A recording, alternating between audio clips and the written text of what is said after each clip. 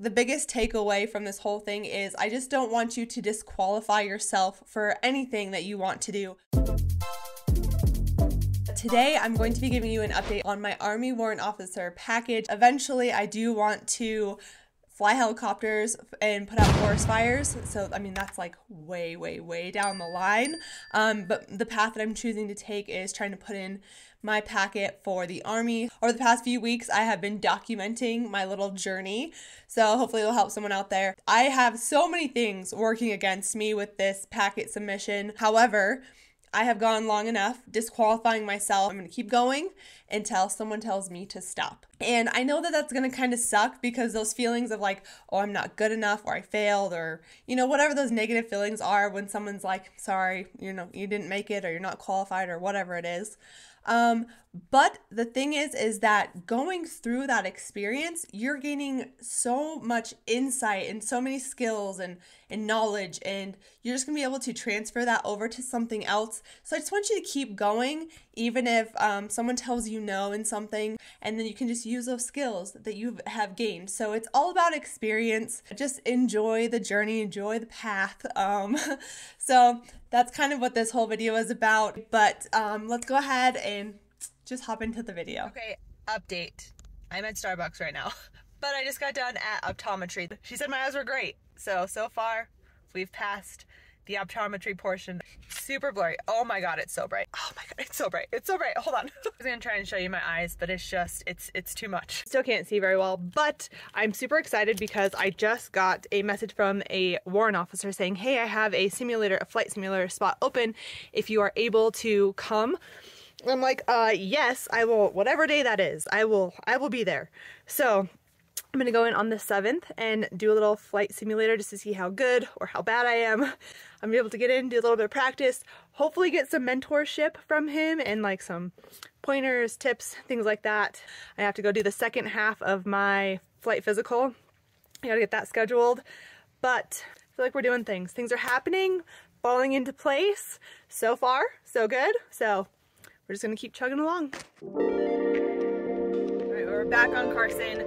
I'm going over to a warrant officer brief. My POC that I've been talking to, he's stationed in Texas, so he's actually out here giving the brief today, so I figured I might as well come, be able to just see him face to face, ask some questions that I have. And then I'm gonna go over to the flight simulator. I am so excited. I'm so nervous, only because I really want it to go well. I want to do well. I don't want to look stupid. But really, I just need to, not a lot of people get to experience this and do this, so I'm very lucky. I just need to enjoy it, have a good time, so, but I am really nervous. But we're gonna go over and do that in just a little while. Right, so I just got out the brief and it was phenomenal, it was so good. More than half of the room was there for aviation. It is gonna be so competitive, and I already have to have waivers in and stuff, so it may not pan out, but we're still gonna try. We're still going with it, you know what I mean? One of the chiefs that was there, he's actually like the chief warrant officer of this flying unit. He was like, I was on the board before, this is what they look for. So I took so many notes, copious amounts of notes, and it was wonderful. The brief went a little bit longer, and I left early because like they kept going, and I was like, I'm late, I gotta get to this flight simulator. I'm already late. I'm late. That's okay. So we are on our way, but I felt really bad because I'm like getting up and leaving in the middle of this guy, a Chief Warrant Officer 5's brief.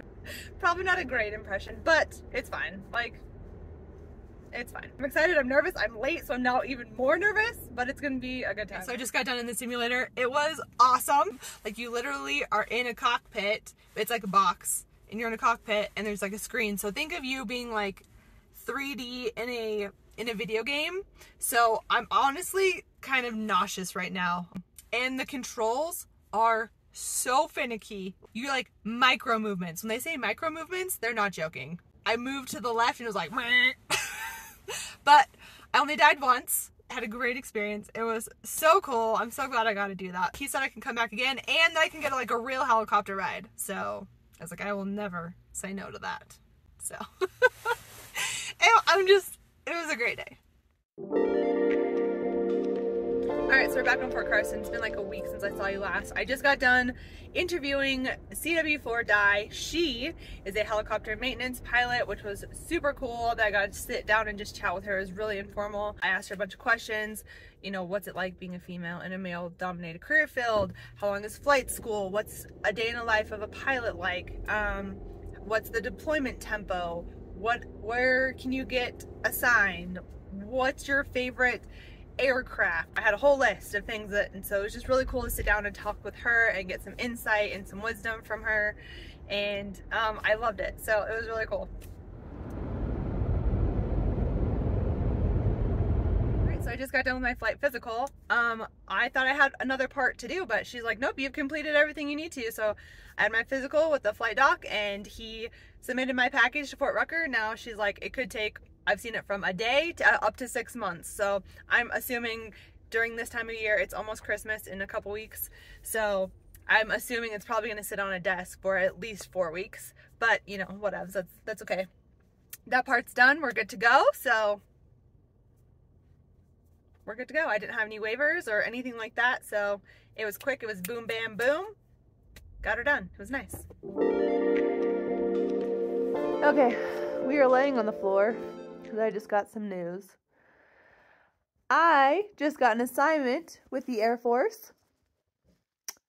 So, what is that going to do for my package? Great question. I don't know.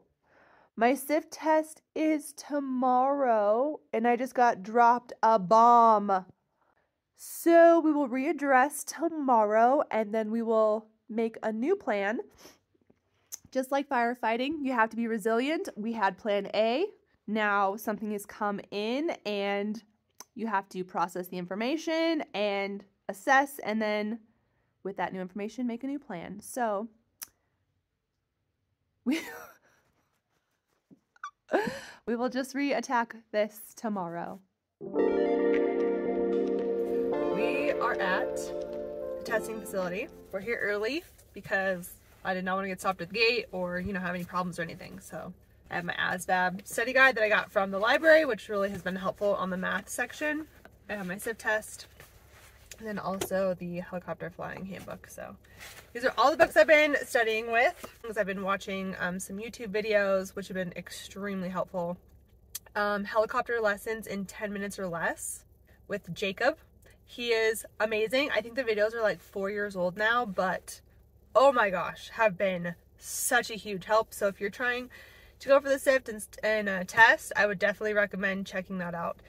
It's a lifesaver. So anyways, we'll see how I do on the test, and I'll let you know after when I get back.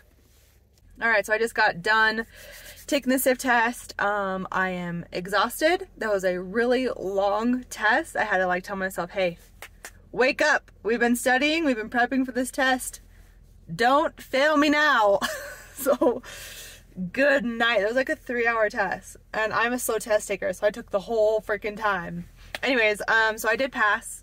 I don't think I got a competitive score, but I passed, so we'll continue putting my package in and we'll see what they say. So, done. One thing to check off. I just want to take you along on my journey. There are a few little loose ends that I need to tie up before I actually submit my package, which hopefully will be by 30 January, because there have been a few things that have come into play that can affect me. I'm actually like submitting my packet. So it's going to come down to timing. So say your little prayers. Whatever's supposed to happen will happen, and we're just going to go with it. We will pick back up with fire stuff after the new year. I hope you guys have a very, very happy new year, and I will see you guys in the next one. Bye, guys.